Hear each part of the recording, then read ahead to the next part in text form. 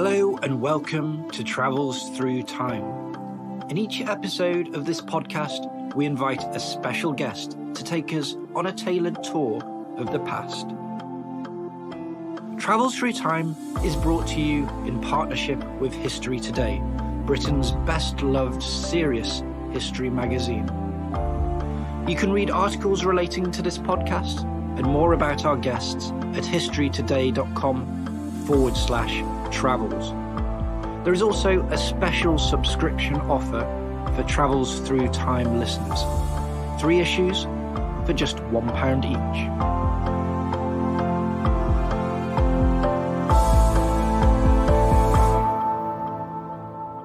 If you could travel back through time, where would you go?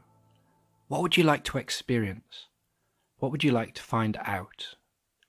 These are the kind of questions I'll be putting to guests in this new podcast for History Today magazine, Travels Through Time. My name is Peter Moore, and in each episode I'm going to invite a special guest to become a time traveller for half an hour or so. There will be rules to their travels.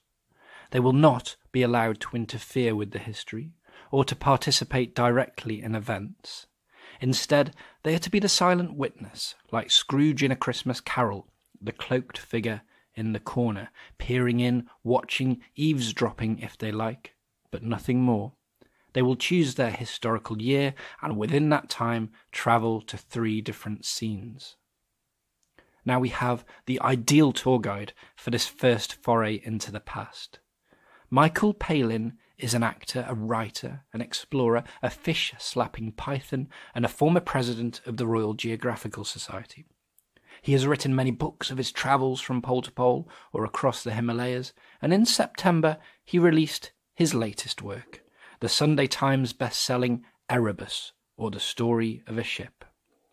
A few days ago I met with Michael by the banks of the River Thames in London, deep in the basement of his publisher's Penguin Random House, in a darkened little room that was to become our very first time machine. Our destination was the 1840s, and I began by asking Michael what it was that enticed him towards this time. A ship called Erebus, really, and a love of the sea and a love of exploration and a fondness for a particular period when enormous risks were taken by very small ships and very dedicated men to chart the world, really. It was a golden age of exploration, which is largely ignored. I mean, I read history at Oxford and I loved history at school. I never heard anything about Erebus or Sir James Clark Ross's expedition.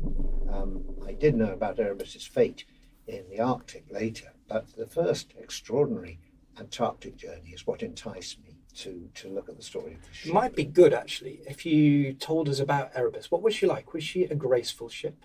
Erebus was quite a chunky ship. She was designed to take mortars, 10-inch and 13-inch mortars on her deck, which would lob shells at towns under siege from the sea. So it was all about dealing with the recoil from these very, very strong cannon. And so her deck would have been strengthened with diagonal timbers as well as horizontal.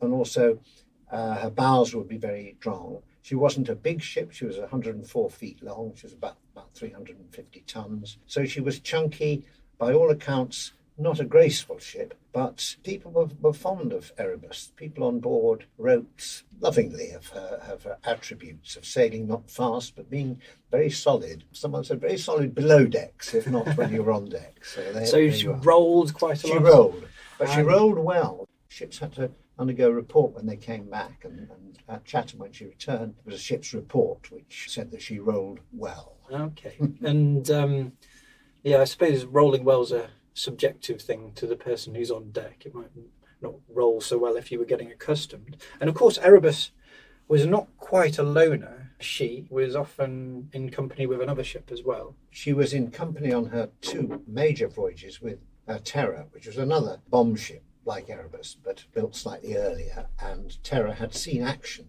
against the Americans in the War of 1812. Right. She lobbed shells at Baltimore. So by the 1840s, Terror was a bit of a veteran.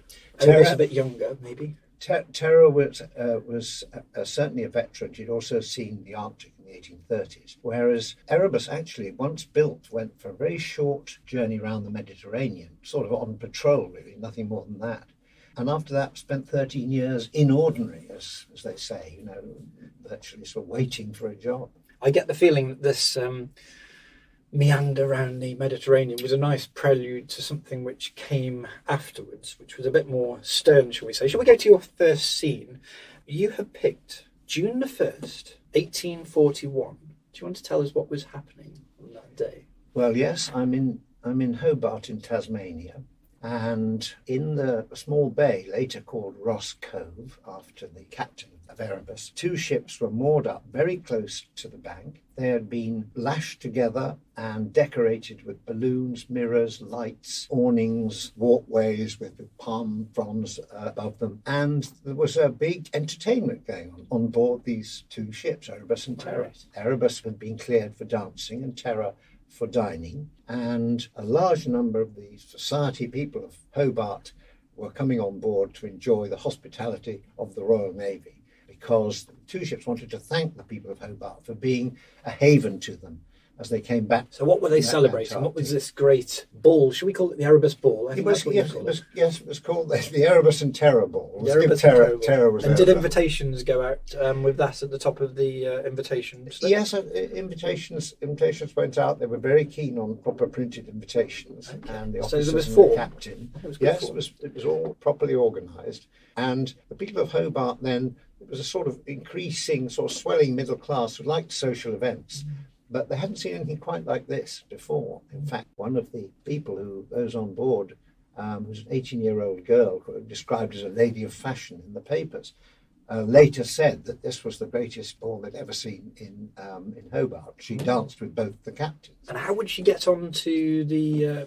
How would she enter the ball for the Erebus from the shore? Would she have to go across some stepping stones or something? Yes, well, you go to Government House, which was just about a sort of 100 yards or so up the hill. You'd go there, and carriages would stop there, and then you would walk down. And an area had been cleared, and then there was a walkway out to the 2 ships, probably about 50 or 60 yards. And this was a covered walkway which had flowers and plants growing over it, and it was quite dark. So you went through this passage, and suddenly you came to the end, stepped on board HMS Erebus, which was the first ship you'd step on. The 2 captains were there. Everything was bright light, so you would go from the darkness into this sudden bright light. And they had the wonderful idea of using mirrors that they'd brought on board to give to natives, in remote islands, in exchange for sort of food or something like that. You'd give them a few mirrors. So all these mirrors, something like 700 mirrors, had been hung up and were reflecting the light. So it must have been a sparkling occasion. Brilliant. So we're coming into Christmas party season, so this seems like the right time to be talking about the Erebus Ball. What were they celebrating? What were all these mirrors out for? What were they excited about? They were celebrating the safe return of the 2 ships from their first Antarctic expedition, which had lasted about 4.5 months. They'd set out from Hobart, and they returned to Hobart, having discovered a volcano, Antarctica, having discovered that Antarctica was a continent, having discovered the extraordinary ice shelf, which was sort of like 200 feet high, stretching for miles and miles, later known as the Ross Ice Shelf, and also gone further south than any other ship had gone in history. And this is a sailing ship.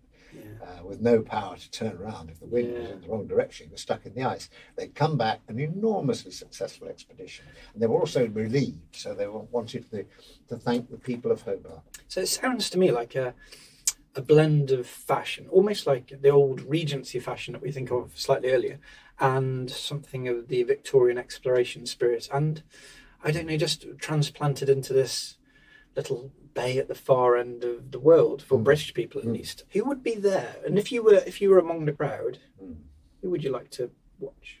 Well, they made a number of friends, the crew and the officers particularly, in Hobart. And there was a wonderful man called McCormick, who was a naturalist on board, or rather, he was actually a surgeon on board Erebus, who loved making friends. Whenever they stopped anywhere, he would be the first to get off the ship. Usually he'd shoot a few birds because he loved wildlife. And seems paradoxical. It seems paradoxical, Yeah, but of course at the time, they Yeah. they couldn't photograph what they saw. These were strange and weird creatures. They wouldn't see them again probably. So the best thing is just to get their hide or their fur or their skeleton or something. Anyway, so I'd love to see McCormick there, because he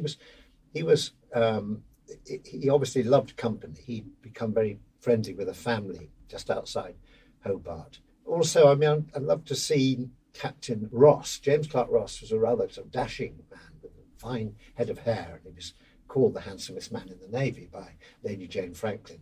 So I'd like to see what he was wearing and how he turned out. And then there was Francis Crozier, was the captain of HMS Terror, and he was rather a different sort of captain, rather more solid, bluff Northern Irishman. Never really got the recognition he deserved. He was a very good captain, a very good navigator. He was always second to somebody else, and I'd like to see how he would have dealt with the dancing. And might have been second on the dance floor. That might have been second on the dance floor, first at the bar, maybe, I don't know. But it was nice that the two captains, sort of shook hands with people as they came on board. And of course they would have opened the dancing. Because in one sense it seems quite frivolous, but on another, what you're saying, it had quite a formal purpose. It was thanking people. It was to say thank you for their hospitality. And I suppose it's one of these exciting things that we think of, Hobart being a gateway town, and for them it was a gateway to the Antarctic, which was unknown at this time. Yes, absolutely. And I think that of all the places they visited on this long voyage, Hobart was the most congenial in terms of climate, in terms of facilities, friends, social life. I know that some of the crew, a man called William Cunningham, who was a Marine, left a very good diary. He was on HMS Terror, and he made very good friends with the military who were in a barracks in Hobart. And of course, being a Marine, he was with this sort of fellow military men, as it were. They became very friendly. There was a play put on after they returned from the Antarctic at the local theatre, which described the adventures the ships had been on. Apparently it wasn't very good. James Clark Ross didn't go, and McCormick went but hid behind a curtain and watched it. Okay. So, but there was a lot of links with Hobart. They'd come all the way from London, which had taken them, almost a year to get to Hobart, and they'd been in appalling storms on the Southern Ocean. They'd been to islands that were very inhospitable, but they had to go there to take scientific measurements and describe the flora and fauna and all that. But Hobart, they called it our southern home. That's how James Clark Ross referred to it. Good. I think the one word which is echoing around my head is geniality. Well, this genial reception they had. And from that, I like contrast. Let's go to your second scene.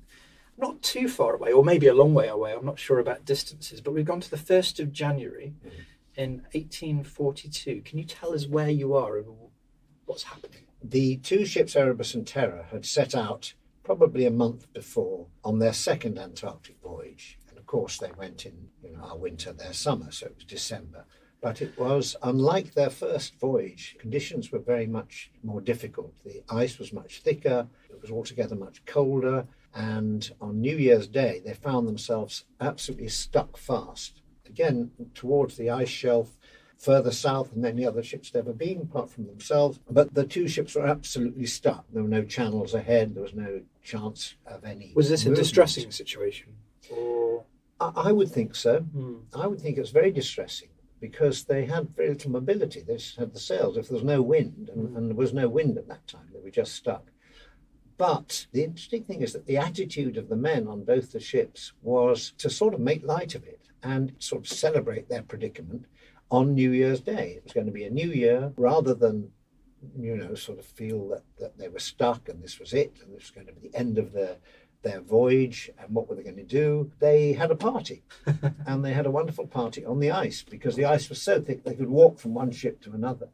So it was really like being, in a harbour or something like that. Just like one of those iconic frost fairs on the Thames, or like that kind of thing. Yes. And I think it's interesting how you describe it as an almost ironic reaction. This is the British Navy of the 19th century, where they used to talk about shooting and being shot at with great good humour. It's that kind of the opposite reaction to as you'd expect. So what was going on? What was happening? Well, I think that it seemed largely led by the crew themselves. It wasn't officer-led, although Clark Ross approved of what was going on, but James Hooker, who was the assistant surgeon on Erebus, and later the very famous botanist And who friend set of up Charles Darwin, of Kew course. Gardner, friend of Charles Darwin. He went out with another sailor on board Erebus, and they went out into the ice and they carved an 8-foot woman in the ice, which I always thought was very jolly. And then they later carved a dance floor, and they carved tables,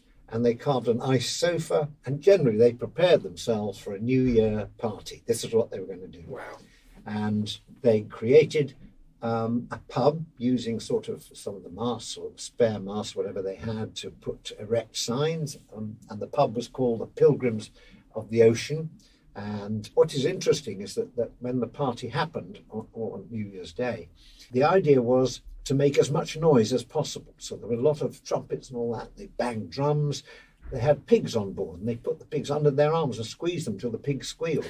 Why? Why was this terrific cacophony going on in this utterly, utterly remote part of the world? Answer being, I think, because it was just reaction to the silence. And the silence down there must have been totally and completely, especially if there's no wind at all. The ships are stuck, there are no creaking timbers, there's no sound of water. There's this real strong Gothic undertone here, isn't it? And of course, the 1840s, this is around the time that we're getting the Bronte novels coming out of Yorkshire. And this kind of great rise of the Gothic. Yes. Yeah. And then down there, it's this you kind of have in your head, I think, the whiteness of the snow, the clear skies, the silence.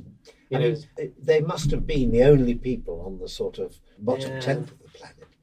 I mean, huge, huge silence in this previously undiscovered area. And I think that's what must have driven them to make the noise and have the party and have as much fun as possible, just to say, look, we're here, we exist. We're not going to be intimidated. We're not going to be frozen up. Yeah. We are not put and off. a very puzzling indeed sight their predicament. for the penguins watching on us. Yes, Quite puzzled. Yes. As much as and Mr. Palin watching this at the far side of the world, would there be nice to be a grin on your face as well? Yes, absolutely. Yeah, I'd have joined in. I think that's just the most wonderful thing that you could have done in that extreme situation. Yeah, and it is extraordinary. Really, you can't imagine. It's almost like the British character in Extremis, isn't it? and the response to that is to build a pub, which is quite. But also, I mean, it's also the fact that the hierarchy of the ships, which are very clear, the captain at the top, Able Seaman at the bottom of the pile, but they all joined in. And the captain, James Clark Ross, almost literally let his hair down because he danced. They did the first dance on the ice with Crozier, and a witness said Captain Crozier and Miss Ross opened the dancing. So Ross must have been in drag, which actually was not anything new for him. He'd been in drag on the expedition 1831 in the Arctic. Can I find a very strange comedic antecedent for you?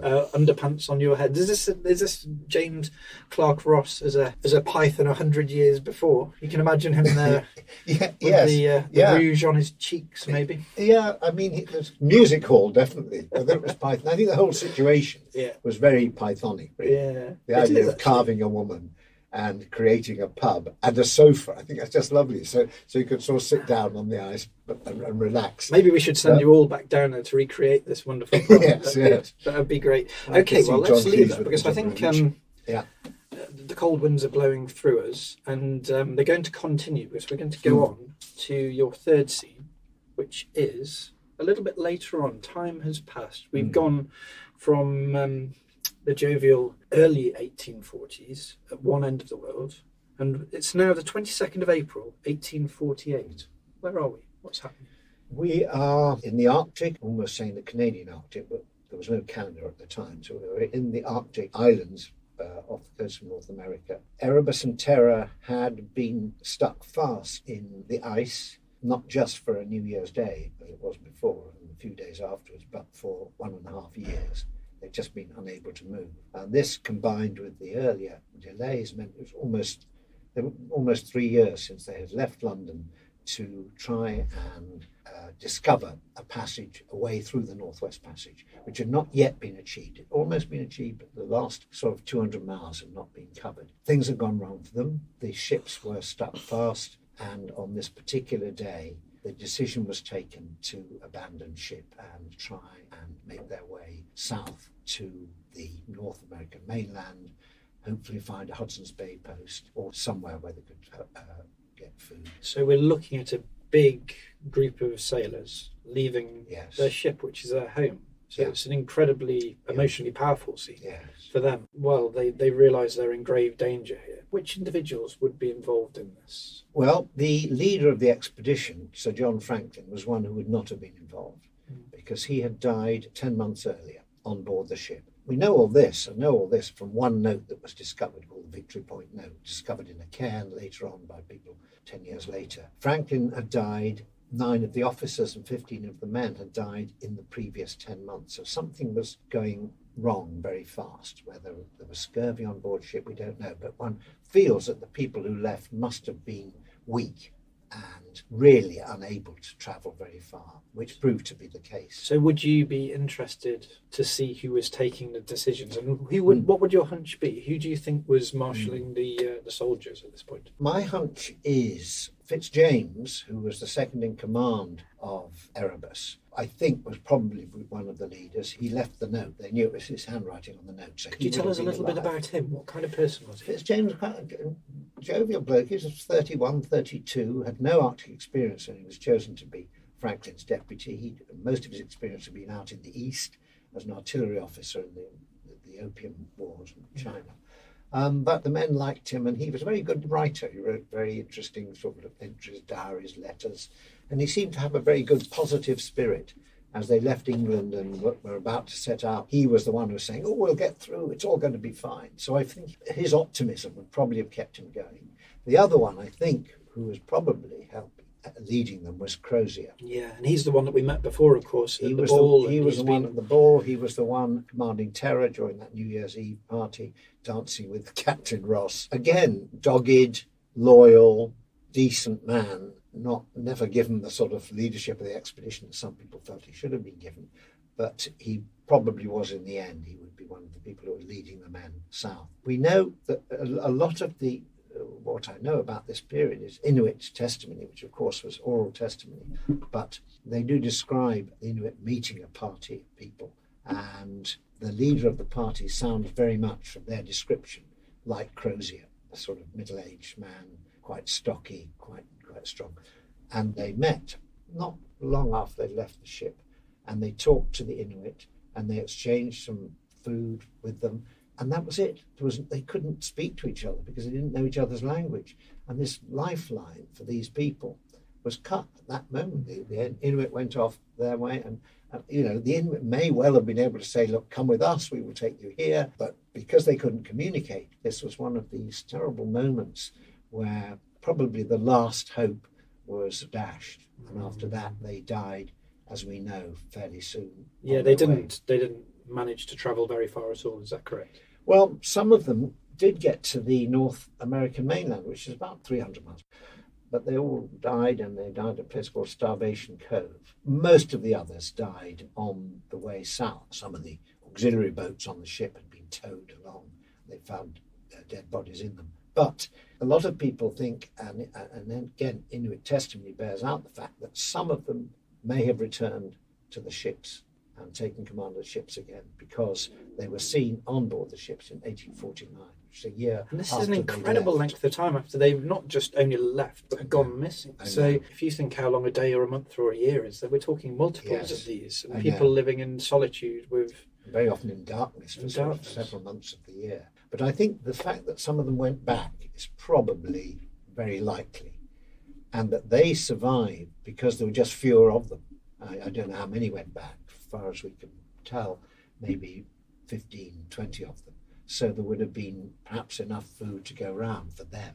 But it's pretty certain that all the crew of both ships had all died by 1850, which was 5 years after they set out. Wow, still an extremely long period of time. But it strikes me as it is, geographically speaking, as well, this perfect mystery. You've got these clues which are hidden in cairns, or you have messages which are coming down through indigenous histories, and there's maybe enough to tantalise, but not enough to give you anything definitive. So we're working on, as you put it, a succession of hunches. I suppose that's the intriguing thing about you being there at this point. You'd probably be able to become the historical detective to see for yourself. I think there are so many hypotheses, and so many people, very good scholars, have written about it. We'd all be there That's where everyone wants to be, to see what happened to those men. So this when they in the left story the ship. It's a crucial, it's crucial the day, moment. it's the moment, it's Yeah, the scene, yeah. and perhaps we might go so far as, or be so bold as to say, this is the one of the greatest mysteries in maritime history, or the history of exploration, of course. Yeah. Well, what better place to leave us suspended than that? I think my final point, you beautifully about this in the book, and you come towards the end of your story, and as you describe it, you say, if Erebus was indeed named after the darkest depths of hell, it must have felt as if she had come home. That's quite a thought, and it's a story which really strikes me as having massive range, because you go from the excitement of the unknown, this lure of something which propels us all forward, curiosity, to the tragedy of the second voyage. So there's light shades and there's dark. There's enormous landscapes, but small personal battles that people are fighting. What I feel comes through very clearly is the optimism and the positive attitude of people at that time doing these amazingly difficult journeys. As they left Greenland, as I say, to go up to the Northwest Passage, we know from the last letters that it was going to be fine. We'll see you in the Pacific, next summer or something like that. And the same with the Antarctic voyage. That worked out. Their optimism was rewarded with success. In the Northwest Passage, I think because there was an element of sort of national pride as well involved with it, slightly more of a sort of imperial moment, I think, then that dashed their hopes very much. And it almost bookends, in a way, a long period of exploration history, because this is really the end for wooden sailing ships in the way they had been understood and used, because we have the great age of iron on the cusp of coming to be. We have one last question I'm going to put to you. If you could bring one memento back from your travels, you can reach your hand down and pick up one thing. Is there anything you'd like to bring? I'd bring the pub sign, Pilgrims of the Ocean. Okay. I would just love to have that. And that would be hanging in the Palin office, wouldn't it? Oh, yes. Put in my garden. On a cold day, I'd go and sit out there and carve an 8-foot woman. Our garden's not that big for an 8-inch woman. Well, we'd know where you live if there was a pub sign and an 8-foot woman sitting in the background. Michael Palin, it's been an absolute pleasure to travel through time with you. Thank you. Well, that was me, Peter Moore, talking to Michael Palin deep in our Riverside time capsule the other day. His enthusiasm for the story of the Clark Ross and Franklin polar expeditions was clearly on display. And in his book Erebus, The Story of a Ship, he really does knit these contrasting stories together in an original and quite brilliant way.